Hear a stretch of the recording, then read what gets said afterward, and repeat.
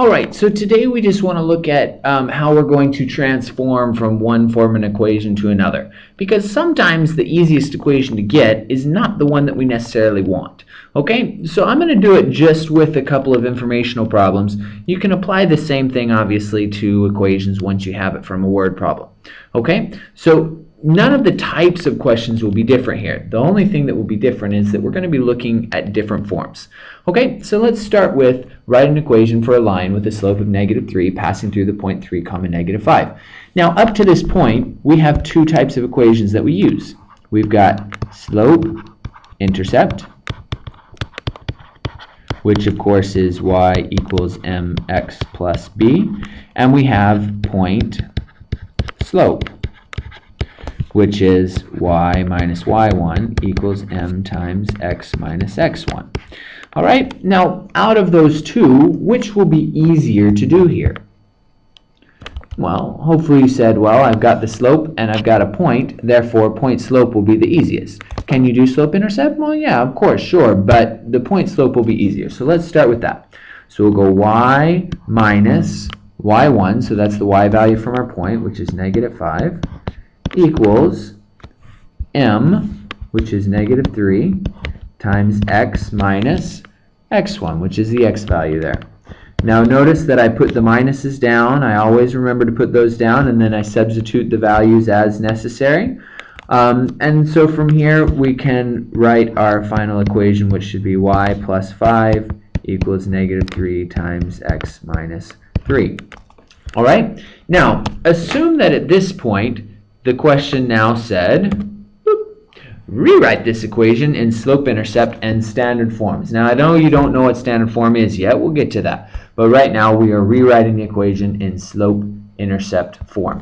Alright, so let's take the equation that we had, which was y plus 5 equals -3 times x minus 3. Now this is one of the reasons why we did the literal equations in the last chapter, solving for a variable when we can't actually solve for it. And so to get it in slope-intercept form, obviously we need y by itself. So I'm going to go ahead and distribute the -3. So I'm going to have y plus 5 equals -3x plus 9. Alright, and then to get y by itself, I need to get rid of this 5. So I'm going to move the 5 by subtracting 5. I subtract 5 from each side. I've got y equals -3x plus 4. So this is now slope-intercept. Alright, so I'm going to do this quickly because obviously I'm just about out of battery. So now we want to turn it into standard form. Now, standard form we haven't learned yet, but this is what it looks like. Standard form. There's really not a lot of purpose to this other than the fact that it has all the variables on the same side. ax plus by equals c. And so what that means is that a, b, and c are integers, and a is positive. Okay, so we may have to do some multiplication to get rid of fractions. We may have to do some multiplying by a negative to make this become a positive number, but we'll look at it when it comes. So you'll notice that the x and y are both on the same side of the equation. So I'm going to take my slope-intercept, which was y equals -3x plus 4, and we're going to put the x and y on the same side of the equation, on the left side preferably. So we'll add the 3x to move it over to the left side. And you notice that when we do that, we end up with 3x plus y. Now I know some of you think, but Mr. Bauer, it was a y plus 3x. Yes, but addition can be done in any order, can't it? That is the commutative and associative properties of addition, that you can do it in any order, you can rearrange it, move things around however you want. This is technically the commutative property. Then instead of y plus 3x, we've got 3x plus y, and that's completely okay. Please notice that a, the number in front of the x, 1, the number in front of the y, and then the number on the other side, the c, are all integers, meaning not fractions or decimals. Okay, we also note that a is positive, therefore this is standard form. Alright, let's go ahead and look at another one, just so that we have another example to work with and something a little bit different. All right, so we're going to go down, down, down. And so we are writing an equation for the line passing through the point 2, negative 3, which has a y-intercept of negative 2. So you could start with either slope-intercept or point slope. Either way, we're going to need a slope, right? So to get a slope, we've got a point here. We've got a y-intercept, which of course the y-intercept is when x equals 0. And so therefore I've got 0, negative 2. So between these 2 points, I should be able to get a slope. So slope equals y2 minus y1 over x2 minus x1. And so then I can put in, it doesn't really matter, let's make this point 1 and this point 2. So I'm going to go negative 2 minus negative 3. Note that I put in the minus, I substituted the negative 3, I'm not doing any shortcuts here. Then I'm going to go x2, which is 0, minus x1, which is 2. So we simplify that, negative 2 minus negative 3, that's the same thing as negative 2 plus 3, which is 1, over 0 minus 2, which is negative 2. So my slope is negative 1/2. Yes, I know. So if we have negative 1/2 for our slope, we can now put into the equation. So it doesn't really matter which one. I got a point there, so why not y minus y1 equals m.